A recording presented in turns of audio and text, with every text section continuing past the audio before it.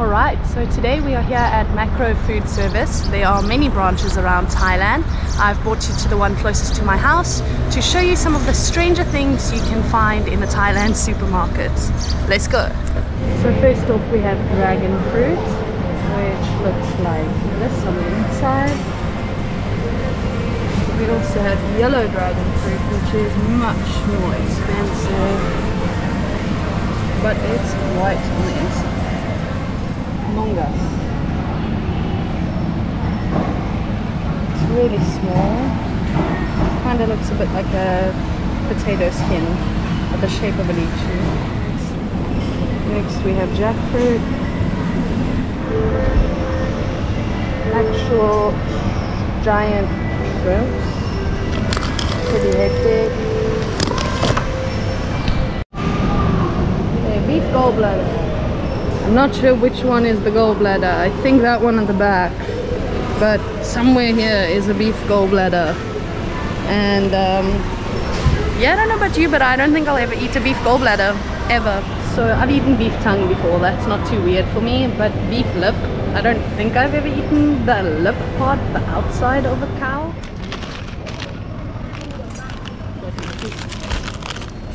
It's probably more normal than the tongue, but not for me.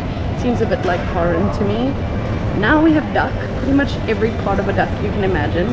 We have whole duck over here, but I'm more interested in this. They've got duck neck, they've got the lower jaw of the duck. What else do we have going on here? Boneless breast, okay, that's pretty normal. I'll give them boneless duck breast, that's fine. Duck fillet, that's fine. Duck intestines right here. Here's the fillet. I mean, those oats look very similar, just a different texture. Duck feet. Pretty much every part of a duck you can imagine. I'm pretty sure there's internal organs. Yeah, here's gizzards, here's giblets, here's just the skin, liver. These oats do not waste. Like, it's here. And I'd much rather buy it here in a very clean, like refrigerated shop than I would in a market. So I mean, I don't have to buy it, it's here. It's kind of weird, but yeah, I think it's really cool that if you wanted to, you could try this, and if I want to try it, I can. I don't think I ever want to try duck gizzard, but if I want to, I can. The chicken skin also gets sold on its own. Not sure why you would want just the skin, but you can have that if that's what you want. Oh my goodness, what is this? Chicken ovary.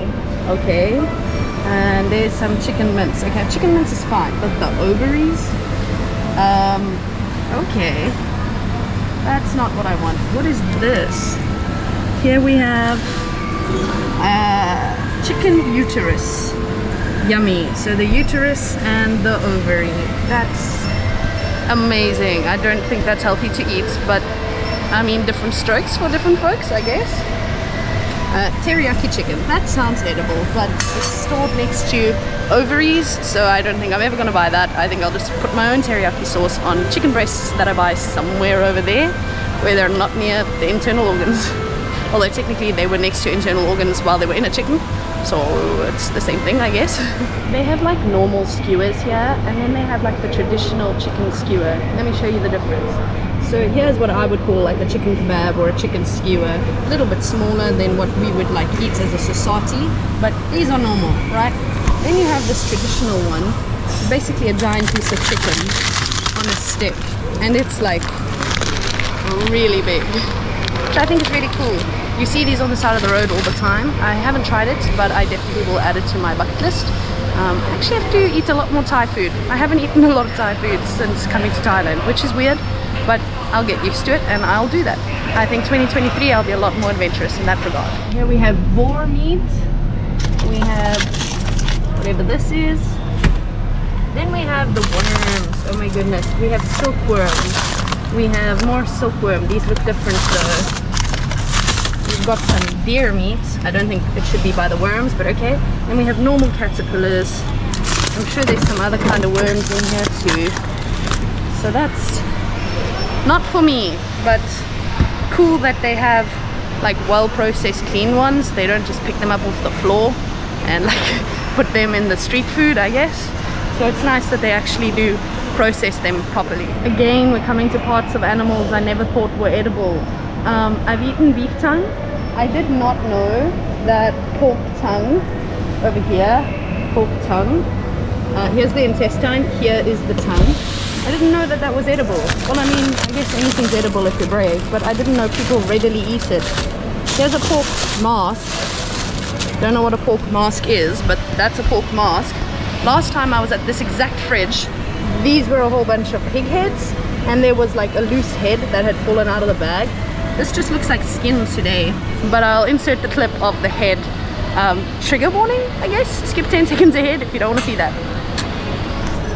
Here we also have like giant pieces of pork liver, like this thick. I don't know if that's something I want to eat, but if you want to, you can, because Thailand, land of variety. And then I don't know which one in here is the sow udder, but you can buy a literal cow udder. Sow, cow. Wait, sow is a female pig. Oh my goodness, you can buy a pig udder? Oh my goodness. Pork liver, pork heart, any part of the pig you want. Thailand actually also has some plant-based options, so it's not all meat and strange meats. We also have a tiny little plant-based section. Lots of shops have bigger sections, but let's check out what we have here. We have some plant-based pork replacements at the back, some chicken replacement, obviously it's chicken-like, some mince, more mince and patties. So yeah, there's a little bit of a decent variety if you're looking to have a meat replacement. Quail eggs available in the shop, many dried mushrooms and other dried things that I honestly don't know what they are. So here's a dried fungus mushroom thing. Here's some more different types. Here's whatever this is, more of that. Okay, that's bean curd, there we go. And this is a white fungus, so that's a mushroom. Here's a different kind of mushroom. Mushroom. Oh my goodness, this says goldfish, but I don't think it's fish, I think it's mushroom. Yeah, white fungus. So yeah, lots of dried products. And I think all of this could actually taste delicious if I knew how to cook it. I definitely haven't been for a Thai cooking class yet, and I really want to be a lot more adventurous with my actual Thai experience in 2023 when it comes to the food. I've been avoiding most Thai foods just because I don't know what it is and I don't like mystery meat. So yeah, but if I knew what it was, I would go for it. And they have a really nice selection of frozen fruits, and yeah, let me show you that. Here's some coconut meat, we've got mango, granadilla, there's lime juice at the back, we've got lychee meat, we've got apricots, peaches, kiwis, even avocado. And then we've got some oranges and pomegranate seeds, and here we have an entire section of berries, so strawberry, cranberry, blackberry, mixed berries, cherries and raspberries. So there's more than enough fruits if you want to have a smoothie. There's a lot of fresh fruits as well. I'm going to take you over to what I call mystery meat, which is just little white meatballs, and I don't know, the pork looks the same as the fish, which looks the same as the chicken. It just confuses me that they're all the same color. I don't know, I don't think my body likes that idea. Let's find them for you.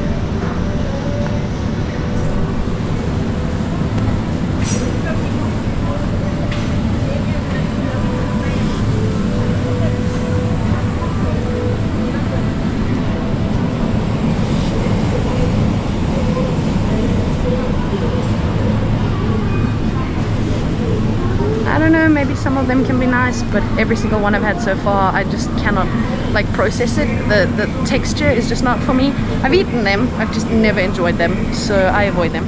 So boiled red bean and some fruits and jellies, and then these little flour balls are very common in Thai desserts. I actually have never had one of those Thai desserts. It also often includes corn. Maybe I'll try that in one of my next videos. So it's just a little ball of like flour and coloring, and it just goes in the dessert, and yeah, people enjoy it. Maybe it's delicious, it doesn't sound delicious, but can't knock it till I try it. So yeah, those were the frozen products. I'm sure I've missed a few like different things. I mean, they've got a lot of like dim sum, there's lots of like normal things.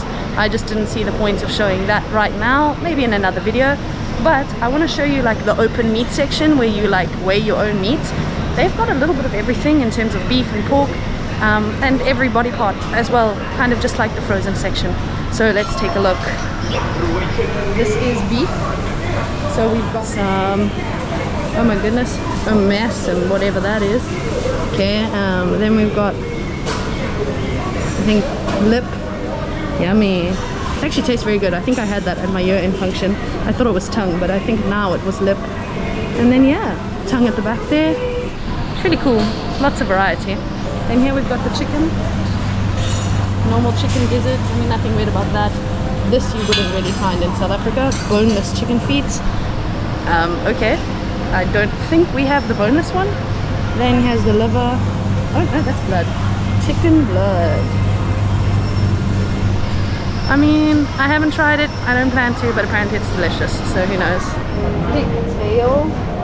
Pig mask. Pig leg. It all is this strange because of the type of like part of the animal it is, but I don't actually think it's unhygienic at all. This looks extremely clean and they handle it very hygienically. There's a leg bone. That's pretty cool. I've never seen that before. And here we have a whole bunch of internal organs. So yeah. So just to be clear, I'm not knocking the hygiene of Makro. I think it's super awesome. I think everything in there is clean, and if you're going to be eating those parts of the animals, definitely rather buy it at a place that's refrigerated like Makro, as opposed to in a random like street market where everything is exposed to a lot of heat, a lot of germs, possibly flies. So yeah, definitely buy it if you want it. I just think it's interesting that you can buy these things. I've never even considered eating them, let alone buying them at a regular shop. So yeah, it's just been very interesting to me, eye-opening that different cultures have different things. Obviously I knew that, but I didn't think to this extent.